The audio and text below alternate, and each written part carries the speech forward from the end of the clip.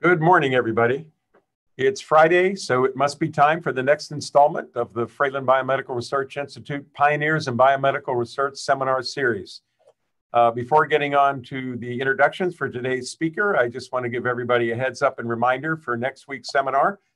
Same time, same station. Next week, we'll have Dr. Katerina Akasoglu from the Gladstone Institute and a professor at the University of California, San Francisco. And she will be talking about neurovascular interactions, mechanisms, imaging, and therapeutics. So again, welcome to everyone. It's my pleasure to now introduce the introducer for today's speaker, who will introduce Dr. Hurd, our own Dr. Reed Montague. Reed, go ahead and take it away.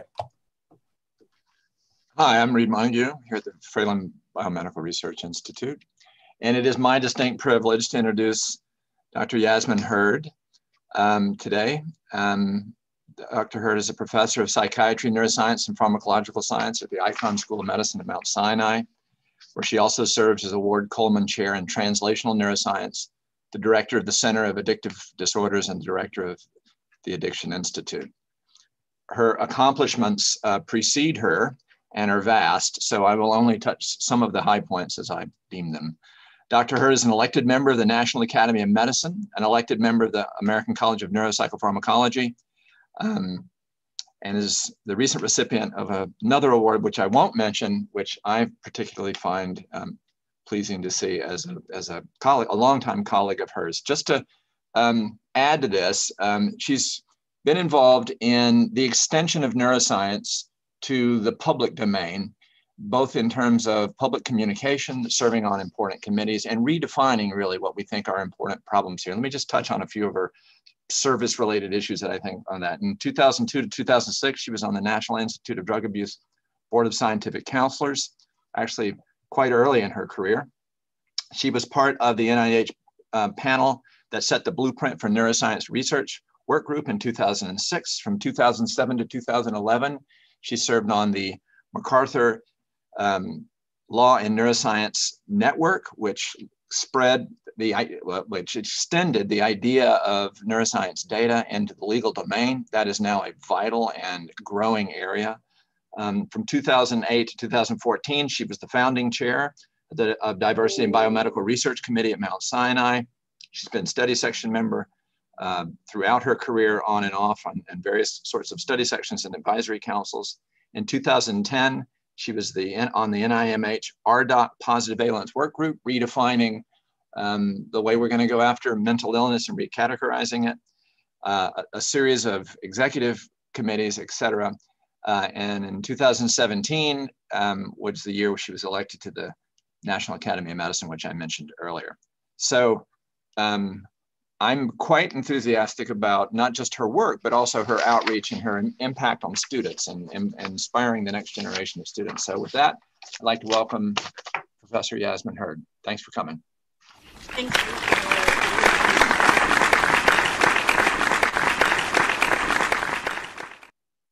Wow, I love it. Thank you so much, Reed, for the invitation and for that really very, very nice introduction. So today I'm gonna, let me get my slide. Oops.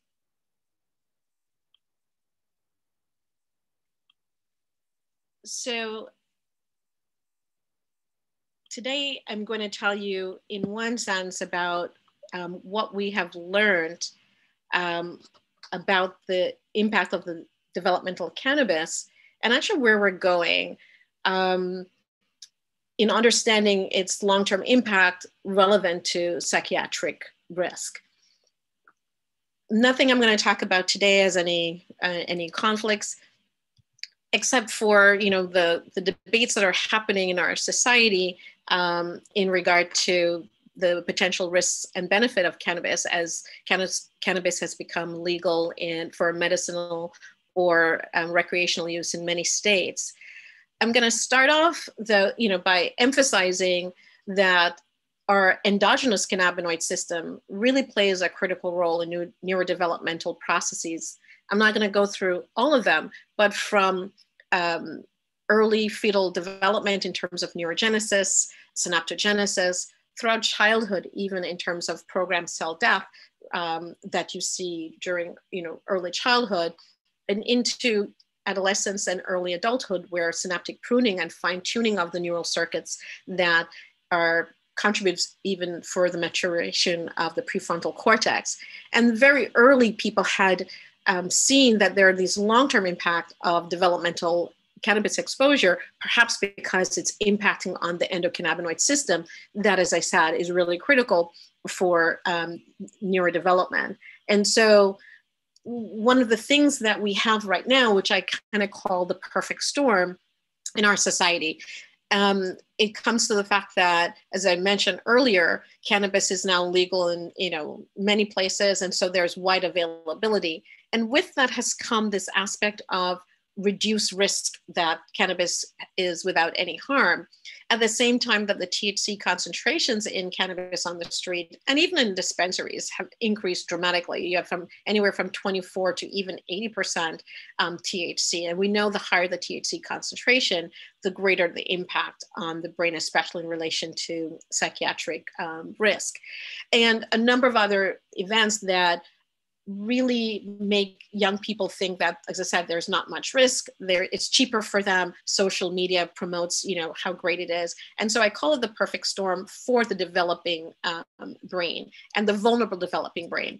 And I'll start off with, giving you some overview of where we started in terms of some of our earlier work in looking at prenatal exposure to cannabis, as well as adolescent exposure, and what do we see.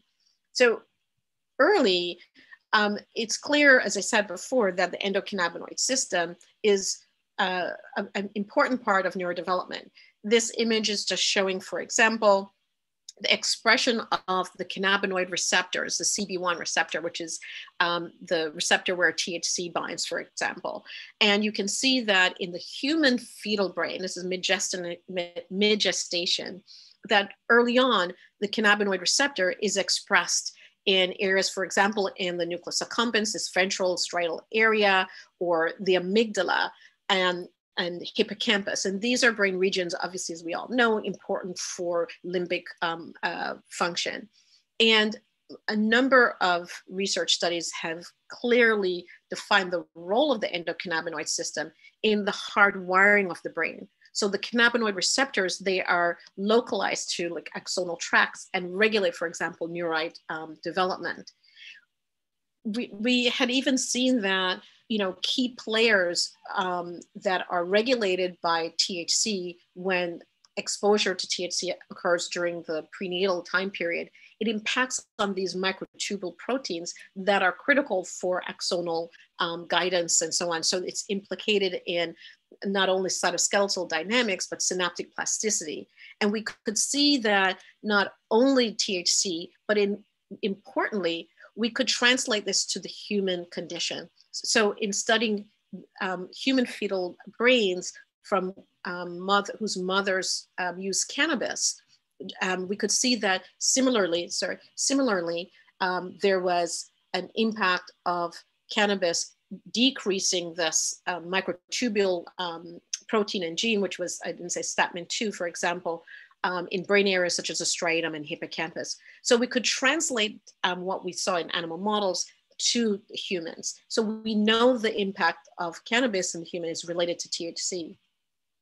Importantly, early in our studies, we could see that genes and neural systems that have been highly implicated in psychiatric vulnerability, especially addiction vulnerability, such as the dopaminergic system and the dopamine D2 receptor here, for example, that again, fetuses whose mothers smoked cannabis, they showed decreased D2 expression in their nucleus accumbens. We see that also in another limbic brain area, for example, the amygdala. And even this early time period, we could see that there's a sex difference. So for example, males here showed a much lower dopamine D2 in the amygdala as compared to females.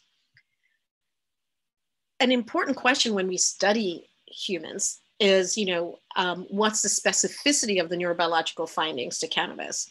And importantly, do any of the impact of the developmental exposure to cannabis or THC last into adulthood and behavior. So, is it important? And we could replicate using animal models a number of the things, as I said, that we saw in the human fetuses. For example, I told you about the stamin 2, the microtubule protein, but also the dopamine D2 gene. So during prenatal development, just like the fetal brain, we could see that dopamine D2 was decreased in the accumbens. And it remained reduced even into adulthood. We replicated a number of other genes. I'm not going to go through the detail of that. It was just really to emphasize that on the gene expression level, we could replicate the things that we saw in human fetuses. Importantly, we could also show that there's a functional relevance to the prenatal exposure to THC, that in adults, even electrophysiologically, the cell firing in the striatum, here there is impaired long-term depression in the adult brain. So there's a long-term impact, and it replicates what we see in the human fetuses. But what about behavior? So one of the things for us, my research group, we focus on vulnerability, for example, to addiction later in life.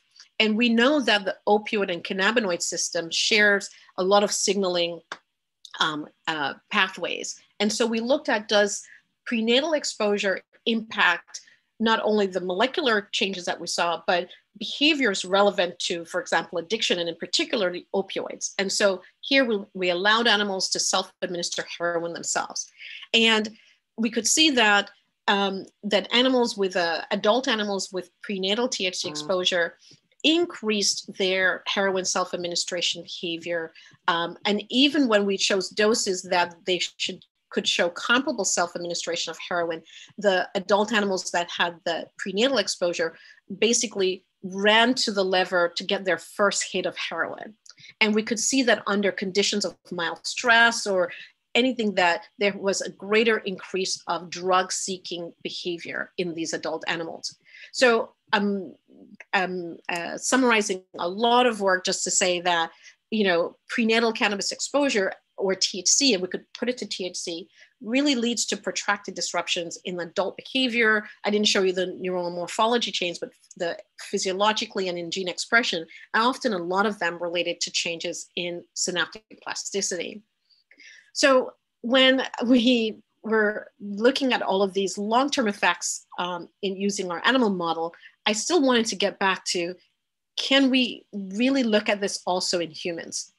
Can we actually see what's the long-term impact of that in utero experience and look across the lifetime? And as you all know, that's pretty challenging, because that's why we use animal models. We can study their life in a much shorter time period.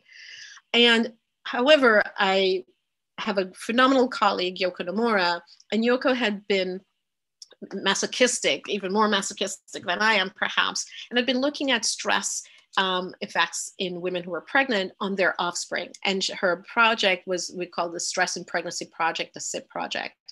But one thing happened is that, obviously many women have different stresses during pregnancy.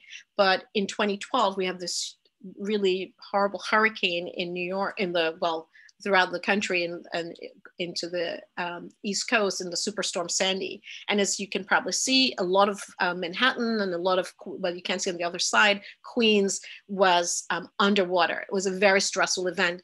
And using that as one singular event, Yoko has been studying, and I, not only stress, but cannabis also in women who had been exposed to this Sandy storm, and looking at their offspring. We do yearly evaluations. We've taken a lot of samples, and so one of the things for us was really the placenta. Could we use the placenta as some sort of readout of the in utero environment that these kids were exposed to? And many people consider the placenta as the third brain. It's the link between the fetal and maternal brain. And my postdoc, Greg Rampala, we've been looking at sequencing and studying the placenta of these women. And one of the things that was really interesting is, not surprising perhaps, that we see that the Sandy storm stress experienced by these mothers changed changes the placental transcriptome. And where we see that it's changed here, well, if you do bioinformatics analysis, we see that the genes that are changed relate to the placenta, which is very good. But what are they? So most of them are pregnancy-specific glycoproteins. And these pregnancy-specific glycoproteins actually related in large part to, for example, glucocorticoid metabolic processes, the JAK-STAT growth hormone signaling pathway, and also steroid biosynthesis. And it's important to emphasize that most of these, when we look at the transcription factor that regulates these, it was the glucocorticoid receptor. So again, perhaps not surprising. But what about cannabis? So cannabis exposure was quite, I guess we should have perhaps expected it, but I didn't expect it this much. We see this interesting reorganization of the transcriptome in relation to the immune system. And a number of the, and a number of the genes have been well described in terms of immune function. But when we looked at the whole placenta and we wanted to see, are there specific cell populations that may give us some cellular level insights? And what Greg could see is that the genes that are predominantly changed in relation to cannabis were related to this trophoblast cell population, and they're uniquely positioned at this maternal fetal interface, and they form this epithelial barrier for to the maternal pathogens and anti-host immunogenic cells. And again, no matter however we analyze them, we see that that there is this reduction in with stress exposure. We also had the possibility to also look at gene expression in the striatum of the fetuses exposed to cannabis. And similar to what we had seen earlier in our earlier studies, we see that microtubule cytoskeletal gene-related expression are changed. And then also that, again, things related to the immune system are also changed in the striatum. But it's important to emphasize that there appears to be a double hit consequence of both prenatal cannabis and stress, both on the glucocorticoid receptor and on the cannabinoid receptor itself. So having both hits and has a negative impact for the fetal, at least in the placenta, in their environment. So we see the placental changes, and as I said, we wanted to get a sense about, does this have any impact behaviorally that we can see in the offspring? And we have been studying the kids for a number of years now. And again, I'm not going to give you a long litany of what we've seen, but it's interesting that when you look at steroid hormones in the children, there is higher levels of cortisol and DHEA in their hair. And this is when they're in childhood, about years 3 and 4. We also see that behaviorally, there's higher increase in anxiety and, for example, an aggression in these kids with prenatal cannabis exposure. Importantly, when you look at their behaviors, we see that the placental immune gene networks actually are significantly associated with the high anxiety levels that these children show later in life. We can see in terms of the cytokine signaling genes, they correlate with child anxiety. When we look at specific clinical measures of anxiety, again, genes associated with cannabis exposure during prenatal are those that have the high anxiety and are enriched in these immune pathways. And we can even start now to identify which immune gene networks are predominantly enriched in relation to maternal cannabis use and children with high anxiety. So we do know that maternal cannabis exposure and obviously the combination with traumatic stress really does alter, reorganizes the transcriptome, and it leads to these protracted effects that we can see in the offspring, both physiologically and behaviorally. And a lot of these behaviors, especially anxiety, are early predictors of the early onset of psychiatric and addiction risk.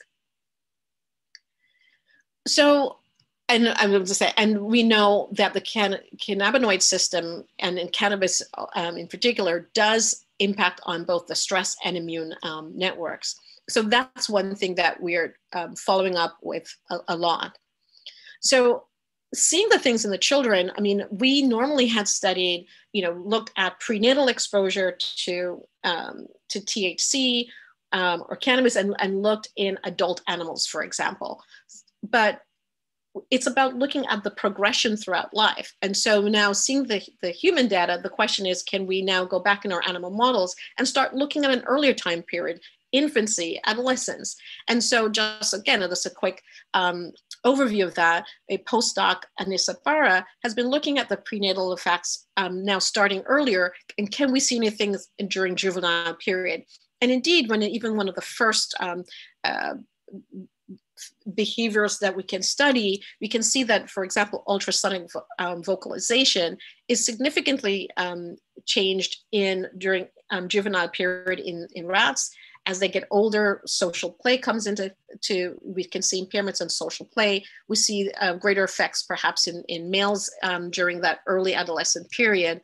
And we've looked at a number of different behaviors, and getting into adulthood, we see that there's changes in motivation that's studied using progressive ratio in when animals have to choose either, they press the lever once to get one reward. Here it's chocolate. Then they have to press 10 times, 20 times to get that same one chocolate reward. And animals that had the prenatal exposure to THC, they will press much more for that one reward. We see similarly depression-like phenotypes that looking at for swim tests, a behavioral model of despair, that prenatal THC enhances depression-like phenotype and also changes the hedonic state, here tested with sucrose intake, where they show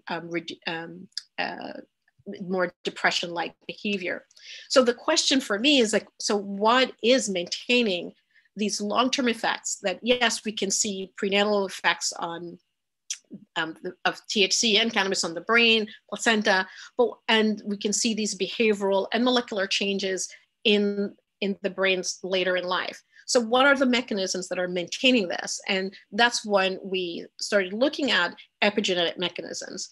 And we looked, and as many of you know, epigenetics is, we inherit the DNA sequence from our parents, and it's not that THC or cannabis produces mutations of your genetic DNA sequence. But what it can do is that epigenetic mechanisms in terms of DNA methylation, histone modifications on these histone tails that changes the conformation of DNA.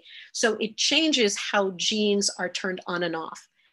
And so that's how the environment can regulate gene transcription and therefore protein changes. So what we did was to just look at a panel of epigenetic mechanisms, genes and enzymes and so on are important for that, and to see what was most impacted by prenatal THC.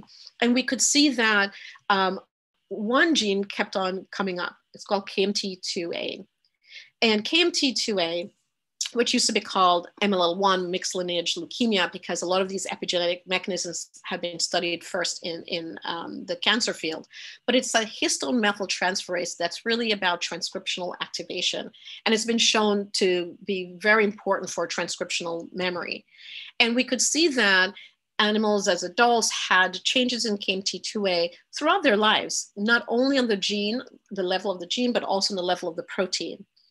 Importantly, we could go in and modulate the expression of KMT2A. For example, if you knock down the KMT2A gene in the cumbens, you can normalize the impairment that we saw in motivated behaviors.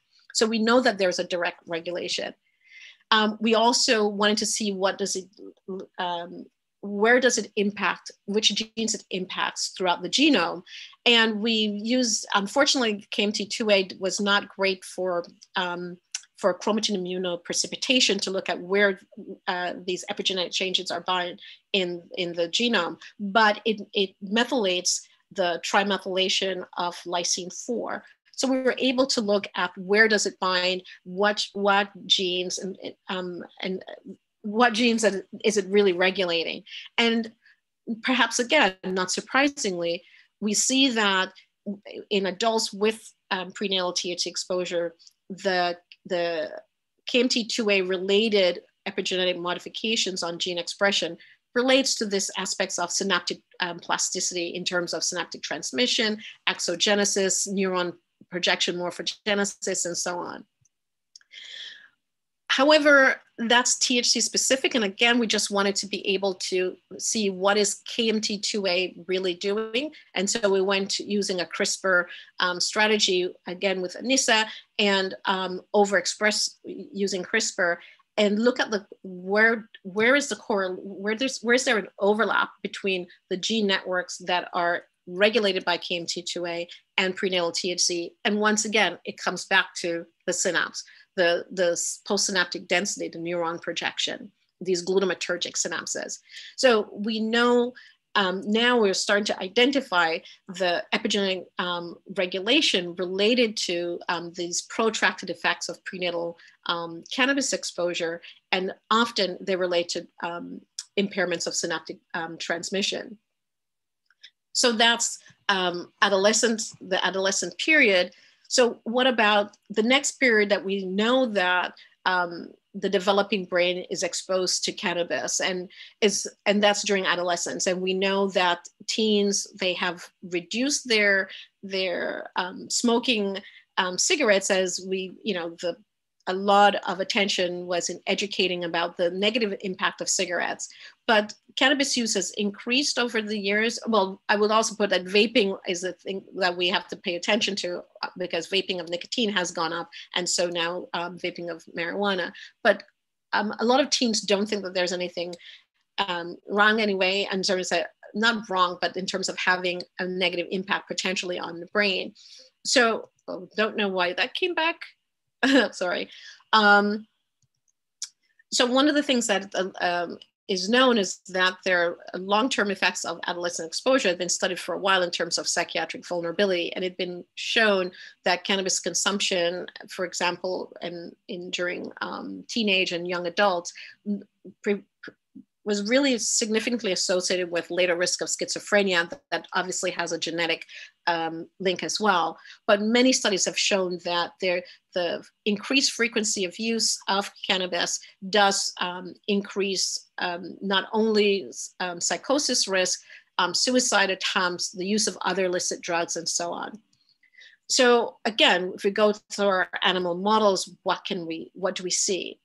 So we see that similar to what we had seen with prenatal exposure to THC, and probably even more, that adolescent exposure to THC, the animals would self-administer more heroin.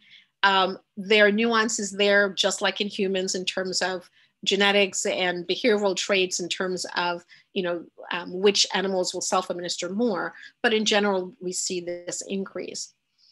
We've been looking into aspects of what other behaviors do we see associated with adolescent THC exposure? And my postdoc, Jacqueline Fralin, has been studying social interaction, social stress, and different aspects of reward sensitivity. In looking at this, we see that indeed adult animals with adolescent THC exposure show decreases, for example, in social interaction. And it's very specific to social interactions, because they don't show any difference in interactions with a novel object, for example. And the thing that's, and this is looking at reward sensitivity. So when we're looking at reward sensitivity following social isolation, for example, to look at what does social isolation stress do. And after social isolation, one night, for example, overnight without their buddies, these animals will self-administer more. This is a chocolate reward, for example. And again, it's specific to the reward because their inactive level where they're not getting a reward is not changed. One of the things that we see that these stress-related behaviors, it's like, okay, is there something obviously with their HPA axis? And one of the things that we could see that 95 days after their adolescent exposure to THC, especially with high exposure THC, their cortisol levels, their corticosterone levels are still elevated. Jacqueline also looked at impulsivity, and I'm not going to go through all the behaviors that she looked at, but here, for example, a decision-making gambling test, the rat gambling test, we could see that when animals were exposed to adolescents, different doses again, and then they were given an acute exposure of THC. And we didn't see any difference in the animals that had been given vehicle or low dose. But in those that have been given a high dose of THC, they showed greater motor impulsivity when they were given again, re-exposed to THC. But a fascinating thing is that there was a persistent residual effect of just that re-exposure to THC. So days later, you could see that the animals who had actually never gotten THC and just had gotten that one exposure, both for the vehicle and then the low dose THC, they showed greater impulsivity compared to the highest doses. Oops, sorry.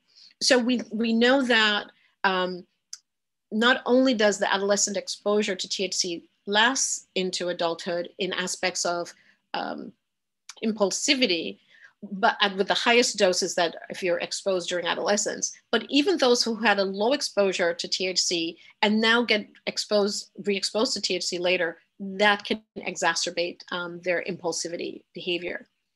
So we go back to what are some of the neural correlates of that. And the prefrontal cortex is, as you know, really critical for a number of the behaviors I just showed. And the prefrontal cortex is one of the last regions of the brain to develop. And so, adolescence and into young adulthood, it's not till about age, mid-20s that the prefrontal cortex fully gain adult maturity. So in looking at the prefrontal cortex, I realized we looked at pyramidal cells in layer 3, and we could see that one, we saw differences in synaptic plasticity of some of the, when we counted the synapses, but we can also see that there were changes in the complexity of these, of the pyramidal cells. And where we saw, the changes, I realized that there's something actually off with one of my slides, but where we saw some of the changes, we then wanted to go in and see. We picked up the cells and looked with laser capture microdissection and then sequenced them. And so what has changed? So when you look at the pyramidal cells in terms of in adult animals with adolescent THC, we see in normal animals that the systems that should be changed during adolescent development are changed. But in the animals with adolescent THC, we see significant dysregulation of the dendritic reorganization. We see profound changes in epigenetic related systems such as histone modification, chromatin modification. Interestingly, once again, we see KMT2A being associated with being the strongest functionally altered epigenetic gene network in the adult animals with adolescent THC exposure. And the KMT2A has been, as I said, is a histone methyltransferase, but it's important for transcriptional memory and a regulator of morphogenesis. And importantly, it's been hypothesized to be involved in schizophrenia-related cortical dysfunction.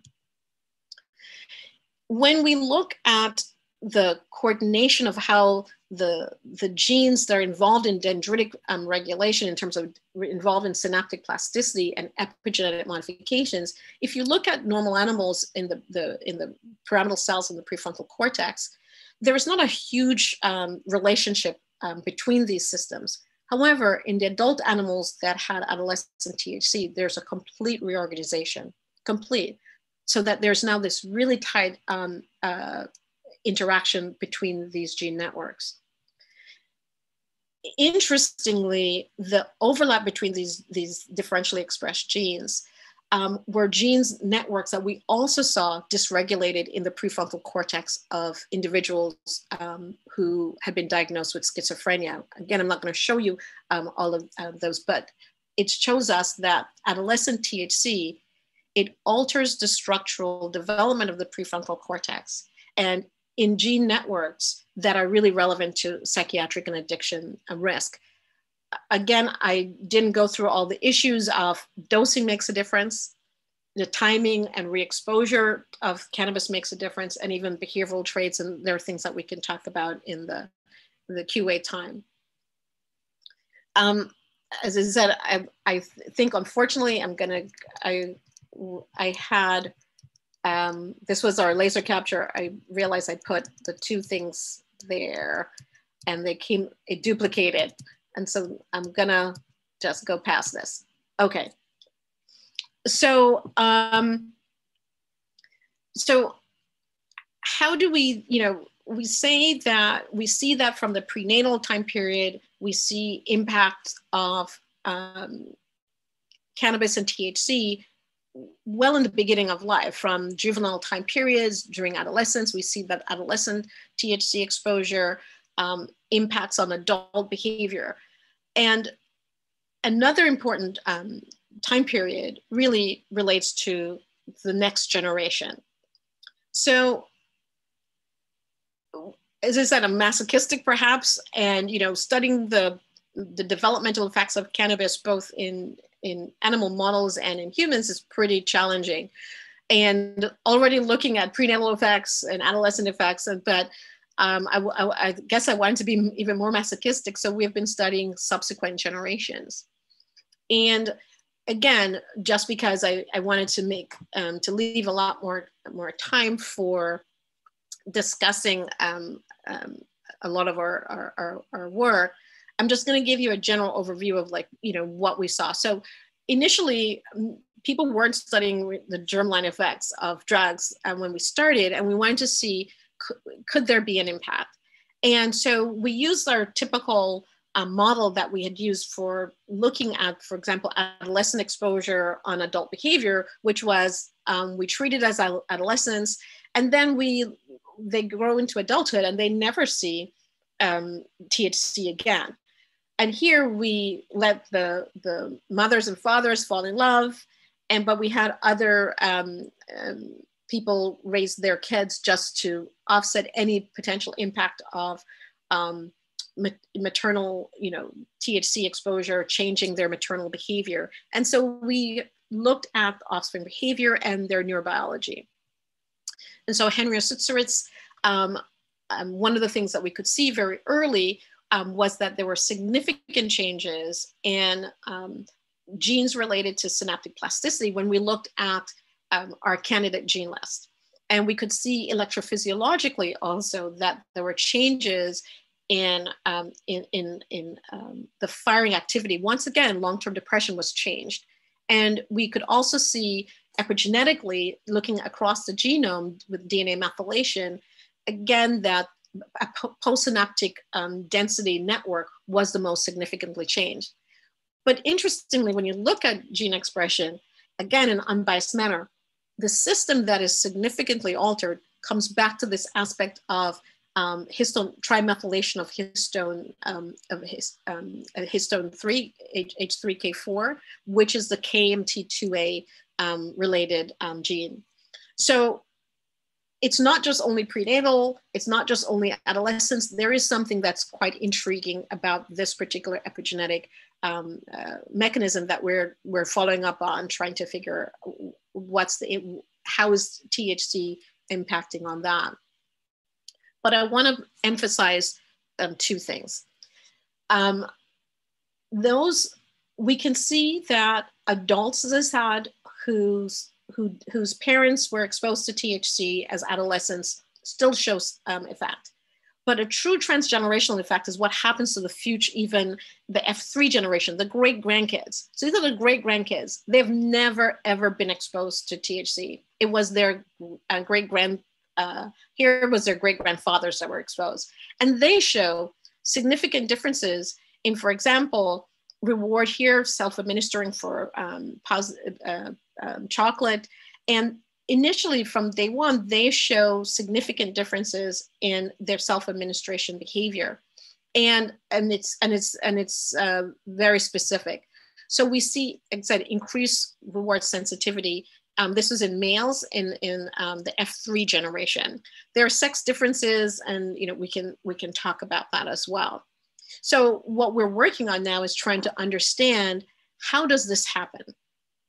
So it's not that your striatal cells get moved from one generation to the next. So we come back now to start to studying sperm, and we're looking into the mechanisms, as I said, that can allow for your experience with cannabis to be transmitted, not just to the next generation.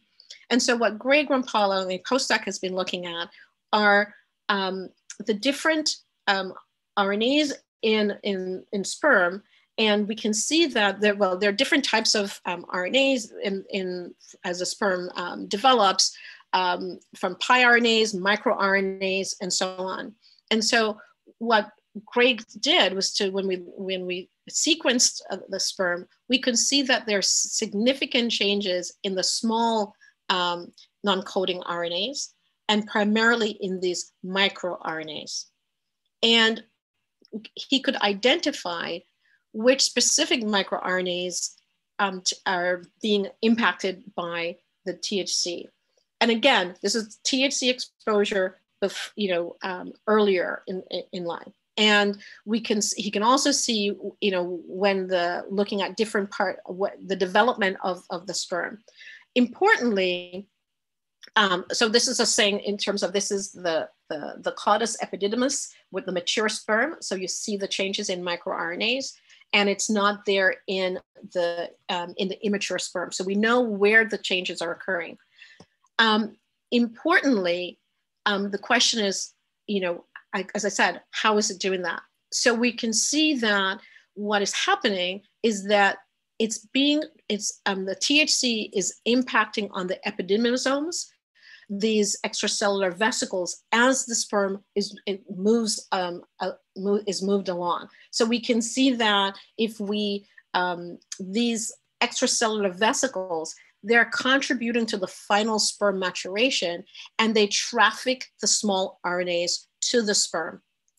And so this is where we see where the THC effects in these the extracellular epididymosomes that is impacting. So we know that germline THC alters the epigenetic signature and the behaviors in their unexposed offspring that we can see now extends across multiple generations, and the mechanisms might be due to these, we can come to in terms of these extracellular vesicles that then changes the small microRNAs that are trafficked into the sperm. So does developmental THC exposure impact, have a long-term impact? Absolutely. We see it from the prenatal that we can track along their lifetime, and we can even see it across generations.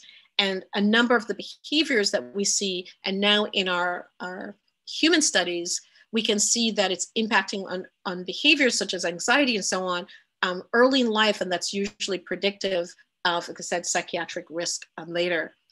We are identifying a number of the epigenetic mechanisms that are contributing to this using our animal models, but it keeps coming back down to aspects of changes in synaptic plasticity in these systems that are important for, as I said, elevating psychiatric risk.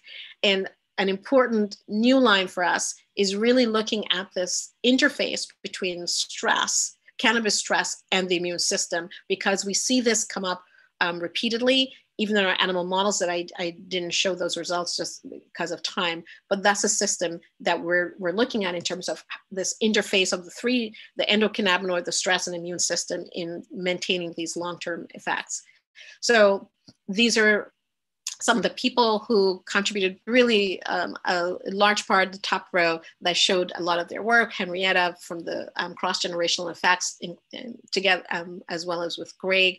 And Greg also contributes a lot to the prenatal human studies, and Anissa with the prenatal rat models, and Jackie with the adolescent models. And she runs a lot of behavioral decision-making tasks that takes months, and I tell her not to do it, but she still does it anyway. And it's great because it's been giving us a lot of great information. And I have to say, you know, I'm so honored to work with Yoko Nomura and her team, Lexi, Patricia, and Melissa, because studying the human, carrying out human studies, are especially developmental studies, are quite challenging. And her commitment to her team and to the patients, not the patients, the study participants year after year, and thank the NIH for their support. And I will take any questions.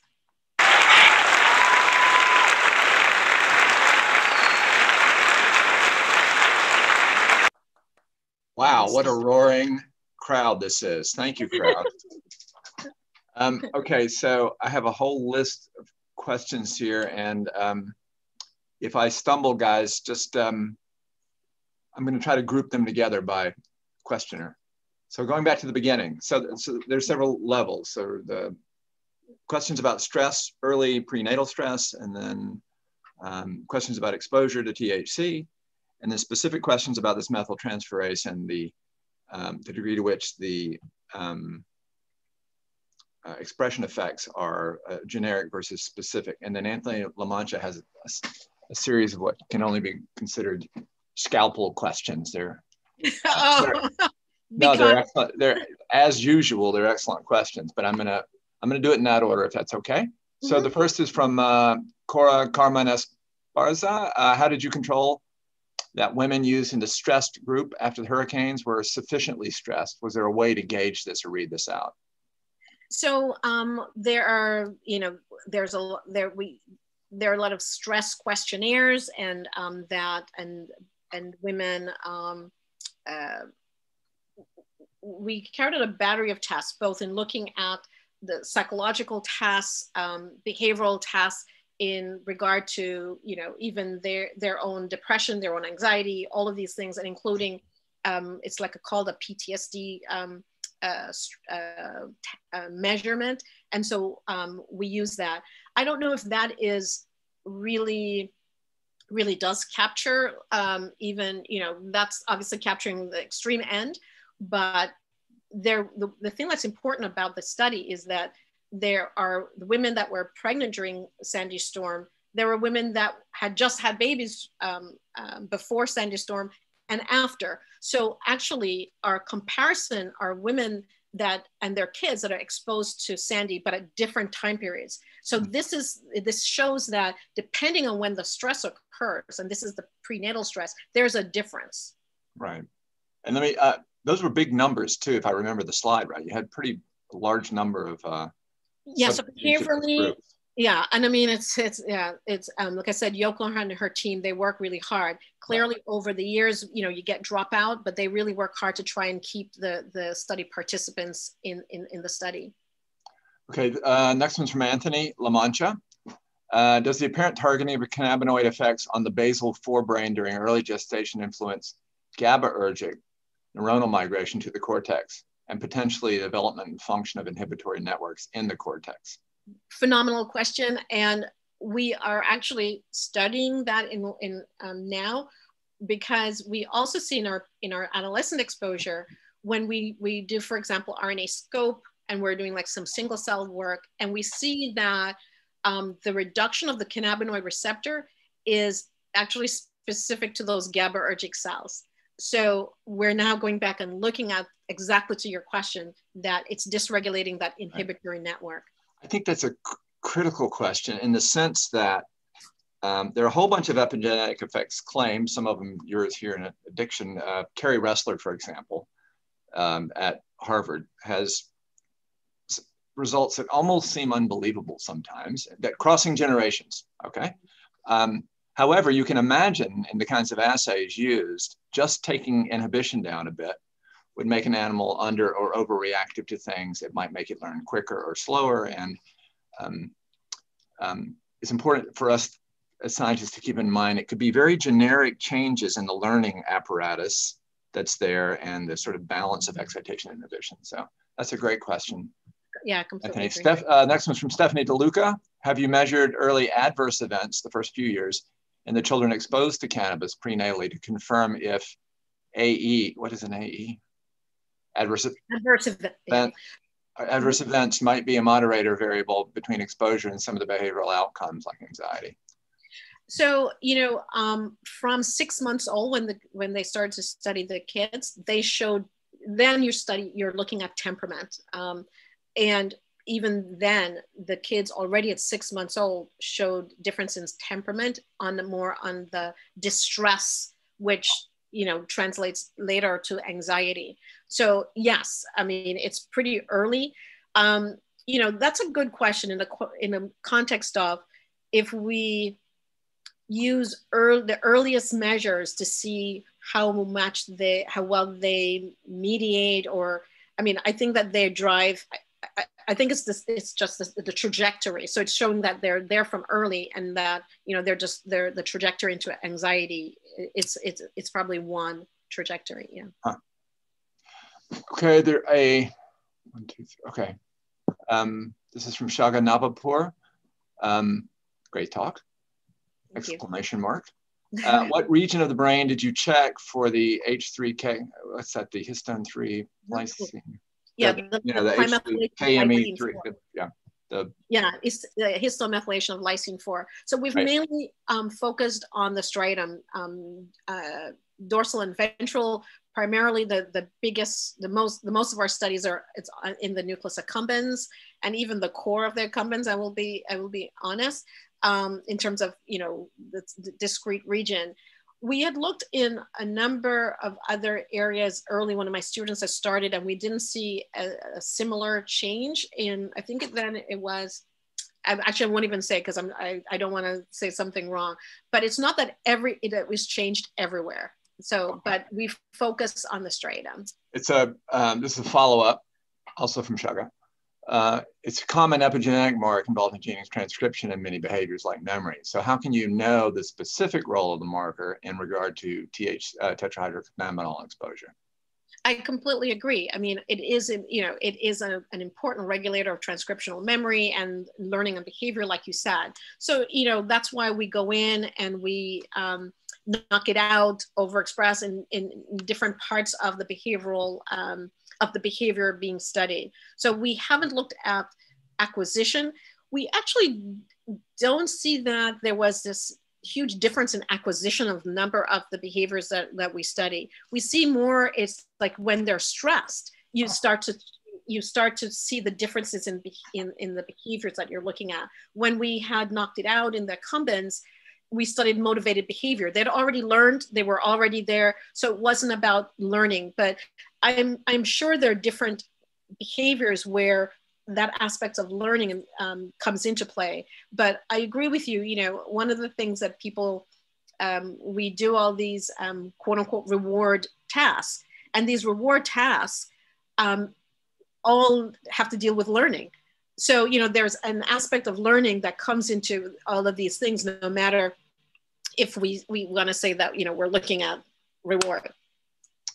Yeah, it's the learning tasks are often a little bit blunt in terms of maybe dissecting out the kinds of things you're touching on with the molecular manipulations. The next one's from Sarika Srivastava.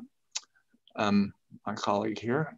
Does KMT2A knockdown prevent the effect of THC exposure in mice? Knockdown, sorry. Does it prevent the the effects of early THC exposure in mice. So it prevents we studied mainly like the reward related motivation and so on. So it normalizes that. It normalizes it. But we haven't looked at prevention yet. Right. We haven't looked at prevention. We've just looked at, as similar to the question before, you know, once they have learned, can you reverse things? Right. I'm going to jump to, I'm not skipping you, Anthony. I'm jumping to Will Kraft and Amna's questions, and I'm going to come back. This is from Will Kraft. Are there cannabinoids other than THC and CBD that are of significant interest? Absolutely. You know, I always say the cannabinoid plan has over 140 cannabinoids, and we focus a lot on THC, and then we started studying CBD. So probably some of you know, some of our research relates to, you know, CBD, and we actually see the opposite effects to like with THC. So we see CBD reduces heroin seeking behavior. And then we carried out clinical trials and we're able to replicate that. And now we're carrying out a much larger trial, double-blinded placebo-controlled study to really see if that's true.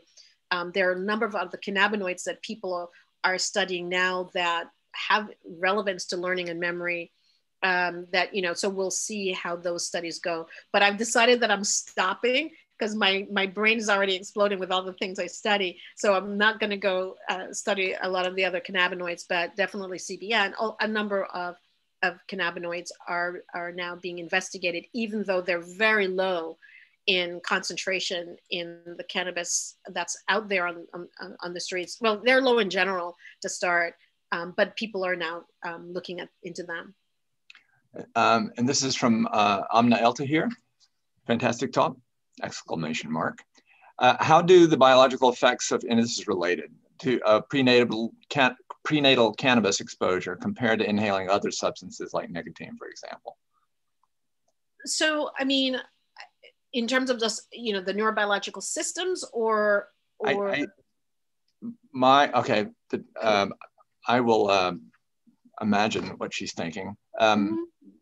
I mean, what, you know, there's similar kinds of things happen with smoking cigarettes. Yeah, exactly. I mean, do you decorate your DNA, get effects on progeny, maybe get effects on, okay. Absolutely. So, I mean, there may be, there's specificity to some of the pharmacological actions of where nicotinic receptors and cannabinoid receptors, but there's clearly an overlap of a number of neural systems. And as Reed just said, you know, you see prenatal effects of nicotine. Perhaps they may not be, you see transgenerational effects now that people are beginning to show, you know, that replicates. So it emphasizes that exposure, environmental stress, not just drugs, the environment impacts on, you know, neurodevelopmental processes by changing, to me, at least, I think, you know, fundamental systems, like I showed in aspects of, you know, the stress, glucocorticoid, immune, that then can impact on, we've not studied the ovaries. We've mainly, you know, studied eggs. We've mainly studied the male transmission, but in terms of can impact on sperm, even into the next generation. So is it that it's the cannabinoid receptors in the accumbens that mediates the things across generation? No. And it is, to me, changing fundamental biological systems that, yes, interplay with nicotinic receptors, that interplay with cannabinoid receptors, that interplay with opioid receptors. So, you know, so I do think that many drugs, as well as, you know, environmental toxins, the stresses that we all go through, can have long-lasting impact. But the important thing I want to emphasize, and probably didn't emphasize enough, about epigenetics. Epigenetic mechanisms can mediate these long-term effects, but epigenetics are reversible. So there are things that can happen during your lifetime that can reverse the things that you might have inherited, or you could have inherited in part from your grandfather, from your father, your grandfather. But because you live in a more enriched environment, you counter those epigenetic changes. So it doesn't mean that everybody's going to all of a sudden now, you know, start having psychiatric illnesses, but we do know that because epigenetics are reversible, I think that that's the positive things of the results that we have. I'm cognizant of the time. This is from Anthony La Mancha, where the THC effects on maternal behavior, licking, grooming, arching for nursing, ? And then his follow-up is, could this be influenced by methylation changes due to stress as suggested previously, enhanced by THC exposure? So one of the reasons that we don't allow the moms who receive THC to raise their own, we mix the litters with both vehicle exposed and THC exposed, and somebody else raises her kids, because we want to try to take away the maternal impact. One of my postdocs, Anissa Barra, she has studied maternal effects of THC in her previous lab and didn't see huge differences in that, but still we wanted to be cautious, and we didn't, we let somebody else, we cross-fussed her. Okay. Sorry to the rest of them. I'm going to ask my question now, and I think probably it's going to be the end of it. So goodness, it's really, there's a lot of interest here. I'm going to ask you to just back up a little bit and just address this whole, so what you have shown is there's a whole lot of decorating of the DNA that goes on in response to environmental events or the stimulation of receptor pathways or whatnot. That would have been common through the ages, right? So, I mean, we all study, we all read Darwin chapter 1 through chapter 12, evolution by natural selection. So all of a sudden now there's this whole menu of options that are kind of Lamarckian in a way. They're specifically tuned to the experiences you're having now. They build in some change. And now we're seeing that some of these changes make its way through to the next generation. Maybe it dies out over the next few generations as a kind of transient signal, but it does change the game a little bit. And it particularly changes the game in high density cultures that we live in now. So do you think maybe in the sense that you're exposed to things, there's a kind of meme contagion, you take one drug, you manufacture. Okay, so in other words, humans are now affecting themselves in ways that we have a hard time understanding what it's doing to our genes and we didn't stop evolving because we live in culture. Exactly. So, yeah. Do you see this as a movement that's just modifying our bigger view of evolution? Absolutely. Absolutely. One of the things we are still evolving. It's not that because we have an iPhone and we have all this, we are still evolving. And this time in our society, I do think that this societal stresses are huge. I think that they're, obviously every time during evolution, there's been some huge stress. It's not that this generation is unique, but it's now compounded with more drugs. It's now compounded with more environmental toxins. It's now compounded with all these other things that perhaps previous generations didn't have. And they do transmit to the next generations. Right. So, this is one way. Epigenetics to me, when I think of big picture, is, to change your genetics, we're talking thousands of years, but your immediate ancestors can tell you about the environment through epigenetics. So this is a way to inform the next generations in a quicker manner. Sometimes, like people who in Europe, when there's a famine and they passed on to their next kids and their grandkids, but their grandkids lived in now a very fat world. So they now get more obese, but because the epigenetic mechanisms that were changed due to their grandparents' famine. So even though their grandparents tried to help them through these epigenetic information with us transfer. So I do think that epigenetics has a bigger picture to how our experiences collectively and individually gets to the next generation to quote unquote help them or protect them. And but I do think that drugs and all these environmental things are much bigger load than perhaps previous generations. I agree with that. I actually would add one following thought, which is the thing that can happen now that never happened before is this absolute synchronicity because of communication networks of stressors. Now, all of a sudden, you're not isolated.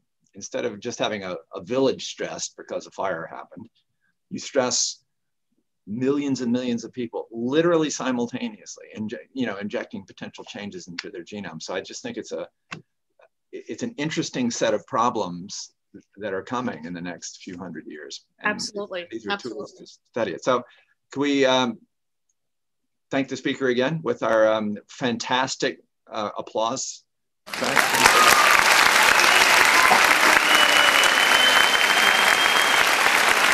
Whistle. Fantastic. Well, thanks again. Thanks again for coming, and it was very good. I'm really glad, and you can send me questions that we weren't able to address during this time. Thanks again for inviting me. Thanks for coming by.